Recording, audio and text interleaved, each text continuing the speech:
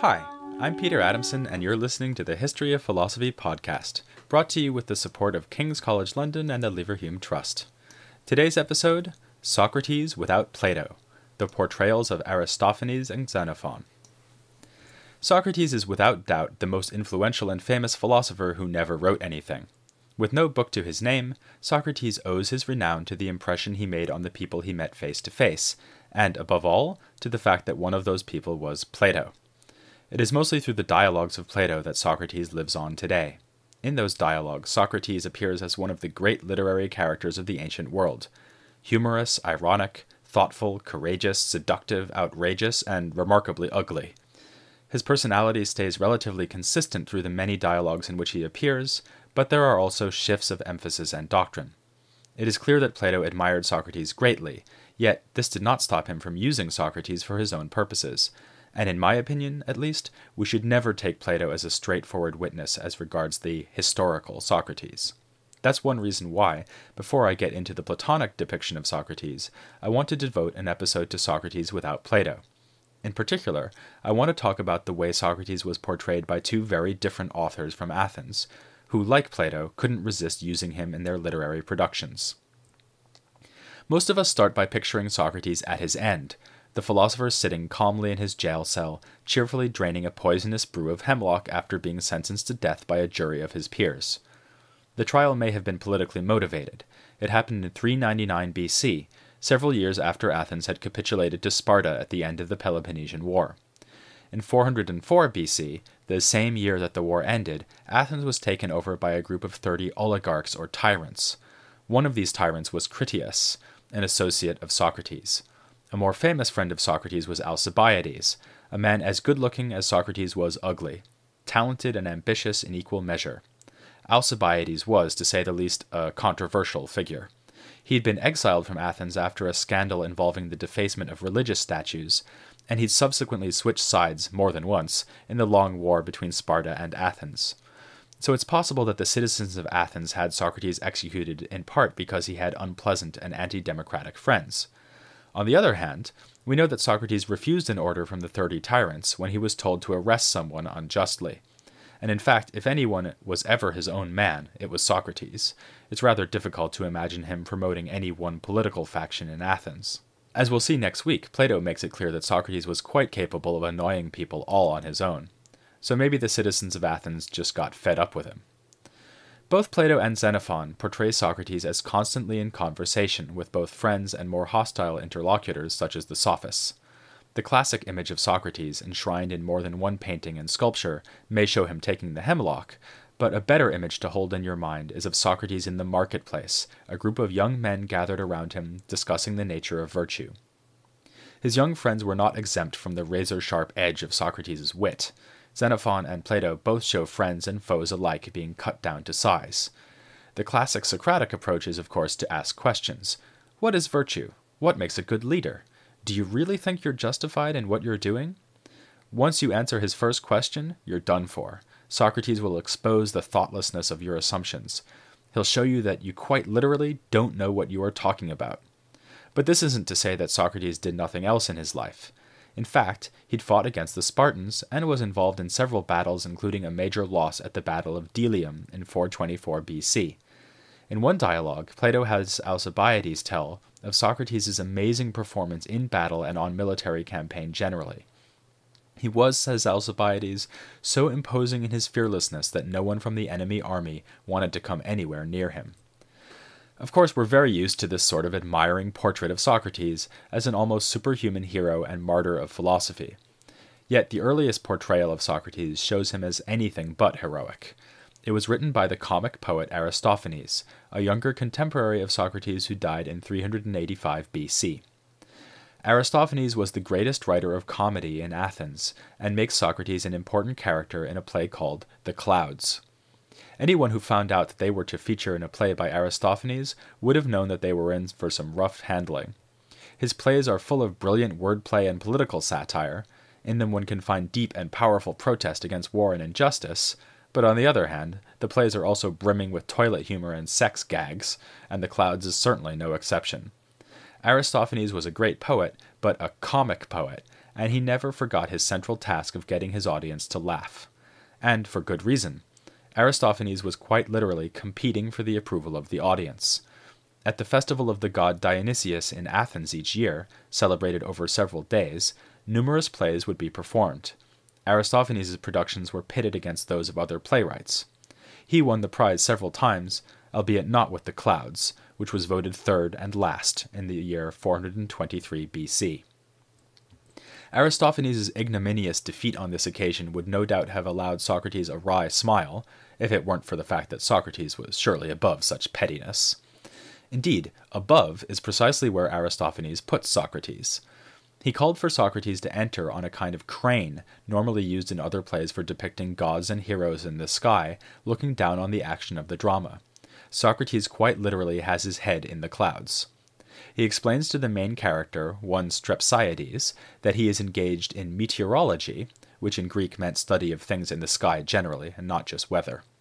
Strepsiades is there to get Socrates and the other philosophers he consorts with to teach him how to win arguments. He wants to be able to make speeches and wield bewildering wordplay in order to get out of some financial debts that are pressing down on him. Socrates assures Strepsiades that he can teach him arguments to prove any point, and along the way teaches him to give up belief in the traditional Greek gods and to worship the clouds instead. These clouds are played by the chorus of the play. Also along the way, as I say, is a healthy serving of those toilet and sex jokes. All this is something of a shock, not just because we don't normally associate Socrates with this sort of lowbrow frivolity, but also because Aristophanes is making it crystal clear that he thinks Socrates is a sophist. Surely this is wrong? As we'll see, both Xenophon and Plato show Socrates clashing repeatedly with sophists. But, of course, sophists could and did clash with one another. So Aristophanes evidently saw little distinction between Socrates and his sophistic contemporaries. After all, both Socrates and the sophists left their opponents dazed by raining down arguments on them, and both traded in fine attention to the meanings of words. Of course, we want to insist that Socrates' motives were different, pure and virtuous, but that seems to have been lost on Aristophanes. Plato, too, by the way, more than once suggests that Socrates was widely seen as a sophist. In one dialogue, he describes a kind of noble sophistry which eliminates false belief, rather than encouraging it. It seems clear that Plato has Socrates in mind here. But to less subtle observers, the most obvious difference between Socrates and the sophists would have been his poverty. Unlike them, he never asked a fee from his associates. He considered them to be his friends. Whereas Xenophon and Plato emphasize this and think it puts clear water between Socrates and the sophists, for Aristophanes, it's just more material for jokes. He has great fun with Socrates' voluntary indigence, his barefooted ragtag appearance. Still more confusing is that Aristophanes uses Socrates to represent not only the sophists, but also the pre-Socratic philosophers. This Socrates' fascination with meteorology is a case in point, and the worship of clouds is evidently designed as a dig at philosophers who thought that air was a divine principle, like Diogenes of Apollonia. This too is directly contradicted by Plato and Xenophon, who go out of their way to stress that Socrates did not engage in physical sciences, except perhaps early in his career. His interest was virtue, not clouds. Again, Aristophanes was not interested in these fine distinctions. For him, Socrates was useful because he was a very visible and notorious character to put in a play. It's even been speculated that Socrates was chosen in part because he was so ugly. His protruding eyes and snub nose would have made him an ideal person to put on the Greek stage, where all characters wore masks, and historical figures would have had masks designed as caricatures of the real people. Still, it's telling that Aristophanes selected Socrates, of all people, to stand in for the whole movement of sophists and philosophers in Athens in the late 5th century. For Aristophanes, and no doubt for most of his audience, Socrates was just one more intellectual who peddled the same impious sophistry as all the others. The fact that Aristophanes depicts Socrates as rejecting the gods makes it hard to laugh at the clouds, at least if you know why Socrates was put to death a quarter century later. One charge leveled at him was that he invented new gods, the other was that he corrupted the youth. When Aristophanes showed him on stage, telling Strepsiades that the traditional gods don't even exist, he was, presumably unwittingly, helping to prepare the case for the prosecution. By contrast, our other witness, Xenophon, was out to defend Socrates. He defended him posthumously, because by the time Xenophon wrote Socrates had been dead for some years. Xenophon was a close contemporary of Plato, born 1 year before Plato in 429 BC. Like Alcibiades, Xenophon was exiled from Athens and spent many years away from his home, before finally returning to spend the last decade of his life there. Xenophon actually left Athens voluntarily before being exiled in absentia, and his choice to leave was a fateful one. Socrates advised him to think twice before doing it, but he went anyway. He left to join an attempt to overthrow the ruler of Persia, working as a mercenary among a large cohort of Greek soldiers. When this failed, he underwent a harrowing journey as the leader of the Greeks, trying to bring back as many as possible alive to Greece. He later wrote a record of this experience, his most famous work, the Anabasis, which means going up, in other words, going back to Greece. In addition to this tale of adventure and some other broadly historical works, Xenophon wrote several pieces about Socrates. Sometimes he was imitating his fellow Socratic admirer, Plato. For instance, he wrote a dramatization of a drinking party or symposium, like the Symposium of Plato, with Socrates sitting and discussing love with other men. His longest Socratic work, the Memoirs of Socrates, is also reminiscent of Plato, with Socrates shown in discussion with a succession of characters, most of whom get put firmly in their place. And, again like Plato, he wrote an apology of Socrates, describing what Socrates said at the trial where he was condemned to death. Yet Xenophon's Socrates is very different from Plato's. As Xenophon tells us, his primary motivation is not to exploit the philosophical potential of Socrates as a character, as Plato did, but to vindicate Socrates and his way of life, and in particular, to undermine the accusations that had been made against Socrates in that fatal trial. As I said, these accusations were basically twofold. Socrates departed from traditional religion, and he corrupted the youth. Where Aristophanes stoked these slanders for humorous effect, Xenophon strenuously rejects both. For him, Socrates was a paragon of virtue, albeit one who few, if any, people could hope to imitate. He duly emphasizes Socrates' piety. Rather than rejecting the gods, his Socrates goes on at length about divine providence and says that we must be grateful to the gods who take care of us by designing us and the world around us so well. Xenophon also emphasizes Socrates' hotline to God. This was Socrates' famous divine sign, something also mentioned more than once by Plato. Socrates could not see the future exactly, but he claimed that the gods would warn him to avoid certain activities when he began to undertake them. For instance, he did not prepare a defense speech for his apology, because when he was about to write it, the divine sign warned him off. As Xenophon stresses, the moral of the story here seems to be that it was better for Socrates to die. Certainly Xenophon agrees with Plato that Socrates did nothing to avoid death once he'd been brought on trial. Far from it. In fact, he went out of his way to outrage and offend the jurors in his impromptu defense speech. In both versions, but especially that of Xenophon, Socrates is stunningly arrogant. Xenophon shows him bragging about his perfect virtue, modesty not ranking very high among the character traits valued by the Greeks. He also shows Socrates claiming to be specially favored by the gods, in particular because of the divine sign. As Xenophon himself says, this was the last thing Socrates should have said if he wanted to save his skin, because the jury was outraged, either with incredulity or envy, at Socrates' special favor from the gods. But Socrates was, it would seem, not trying to save his skin, he was trying to die as he had lived, with perfect and uncompromising virtue. That brings us to the second accusation, Socrates' supposed corruption of the youth. Xenophon has Socrates argue that this could hardly be the case, because he was always perfectly virtuous, and so should serve as a good, not a bad, example for his young friends. If these boys' fathers objected to Socrates hanging about with their sons in the marketplace, it was no doubt due again to envy. The fathers were not well pleased that the boys sought education at the feet of Socrates rather than with them. But what would such boys have seen in Socrates? He was, after all, ugly, poor, and apt to mete out biting criticism to anyone unlucky enough to pass by. That last habit was no doubt part of the attraction, though. These young men liked learning to catch out their elders.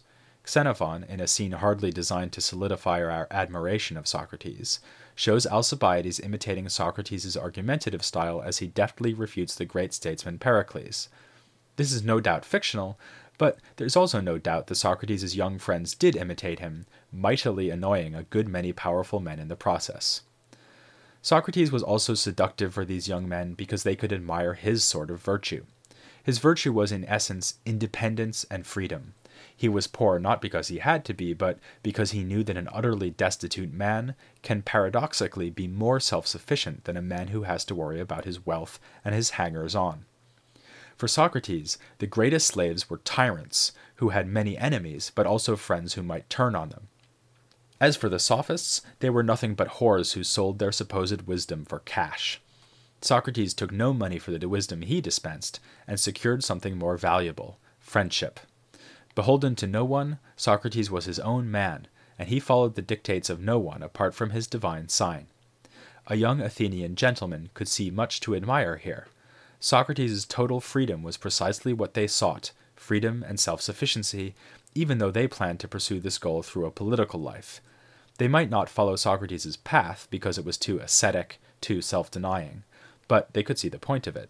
And Socrates knew how to play on the ambitions of such men. In one scene, Xenophon shows us how Socrates could use the desire of a young man for honor and political success by showing him that knowledge is the only sure route to these ends. Socrates is being quite cunning here, because for him, of course, honor and political success were nothing to be prized. For him, it is knowledge itself which is valuable. Success as a political leader is something he dangles as bait to get his young friend to pursue what Socrates offers. Xenophon agrees with Plato that Socrates did indeed teach that knowledge is the most important thing in life, and that knowledge is, in fact, virtue itself. This idea will be explored in much greater depth by Plato, but Xenophon gets across the basic point. To do anything virtuously is to do it well, and to act well means to act with knowledge. Again, Xenophon's Socrates appeals to the political interests of his audience in making this point. He says that choosing an ignorant man to be the leader of a city would be like choosing an ignorant man as one's doctor. We don't let untrained men experiment on our bodies, and neither should we let men without knowledge experiment on the body politic. Here, Xenophon doesn't sound much different from the Plato of the Republic. But in many other respects, Xenophon gives us a very different Socrates from the one we find in Plato. As we'll see next time, in Plato, Socrates makes a big deal of proclaiming his own ignorance. Plato's Socrates is puzzled when the oracle at Delphi pronounces him the wisest man in Athens, because he knows that he knows nothing, so how can he be wise? By contrast, Socrates in Xenophon is swaggering with confidence in his own perfection. He tells the jury at his trial that the oracle at Delphi proclaimed him to be the wisest and most free of men, but in Xenophon's telling, this comes as no surprise. It simply confirms what Socrates knew all along, which is that he is the most virtuous man walking the earth. He does add, modestly, that the oracle stopped short of calling him a god. Instead of claiming ignorance, Xenophon's Socrates feels free to dispense advice on a wide range of topics. Often, Xenophon puts rather banal ethical advice into the philosopher's mouth. We see him chastising a man for being unable to bear his hectoring mother. Just remember, says Socrates, that she means well. We see him telling a man that spending time with beautiful women is as dangerous as somersaulting through knives. We see him telling off a man who complains that the drinking water in his house is too cold. After all, Socrates points out, it's better for taking baths, and the slaves don't complain about the water. Do you really want to be more choosy than one of your slaves? In such passages, Socrates seems more like an advice columnist than a philosopher. It's hard to escape the conclusion that Xenophon is using Socrates as a mouthpiece, just as Plato does, but putting much less interesting ideas into his mouth. Yet, we should not underestimate Xenophon, or Aristophanes for that matter. They both made careful choices in their use of Socrates, and made this most extraordinary of men subordinate to their own authorial purposes. Aristophanes gives us valuable insight into the late 5th century perception, not just of Socrates, but of the whole intellectual blossoming of that period, the sophists, the philosophers, and Socrates as the ugly face of the whole phenomenon. Xenophon, meanwhile, manages to capture many of the themes that will be associated with Socrates by Plato, and for centuries thereafter. Some of the ideas I've highlighted, for instance the ideal of self-sufficiency and the focus on virtue as the only thing worth having, will be carried on by the philosophical schools of the Hellenistic period, especially the Stoics and the Cynics. We should give Xenophon credit for already seeing these aspects of Socrates. If it wasn't for Plato, we might see his record of Socrates as a milestone text in the history of philosophy. But that's a bit like saying that if Shakespeare hadn't written Romeo and Juliet, then West Side Story would be the classic tale of doomed lovers. Our Socrates is inevitably the Socrates we find in Plato. And next week, we'll examine his life on the history of philosophy without any gaps.